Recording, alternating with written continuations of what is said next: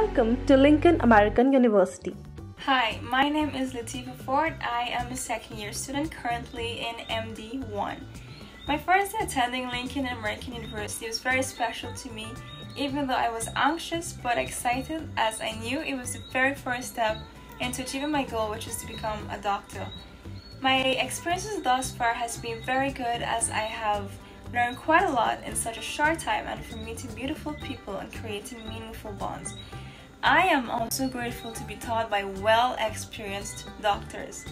I have taken a liking to anatomy, physiology, and psychology, which I've learned about the structure and function of the human body down to its mind.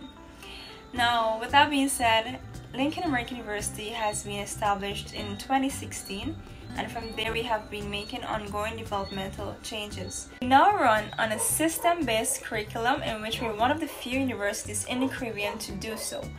We have a full anatomy, histology, microbiology, chemistry, and physics lab, with a new addition, a skills lab, which is my favorite.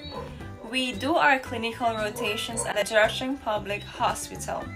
Lastly, but importantly, we have submitted our application for the CAMHP accreditation. Now, I'd like to conclude this video by saying that success comes from starting from the bottom and making your way to the top with giving it your all and never giving up.